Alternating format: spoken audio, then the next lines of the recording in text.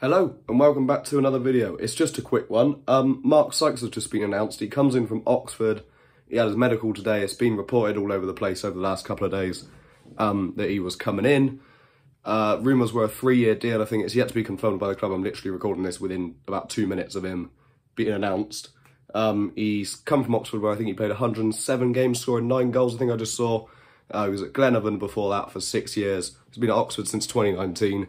By all accounts, he seems like a decent player. Callum O'Dowda got released earlier, who he also signed from Oxford, also happens to be Irish, which is funny, I guess.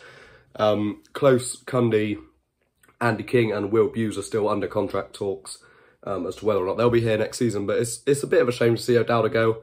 He's been all right. He's had his day here and there. Unfortunately, his day hasn't seemed to come often enough in these last 2-3 years. But, you know, he scored that brilliant goal at Norwich away. He scored a good goal against them at home as well. Palace at home in the Cup a few years ago. Cardiff at home as well. That was a good goal back in 2017, I think that was. But yeah, Mark Sykes comes in. A very solid signing. Nice to get one in early. Hopefully we can move on and get Kane Wilson as well from Forest Green. He looks to be a real player. And it would give us that right back that we're after as well. But yeah, Sykes, he's a winger slash midfielder. Like I said, 107 appearances for Oxford. I think 9 goals in 2.5 years. He's been there 3 years.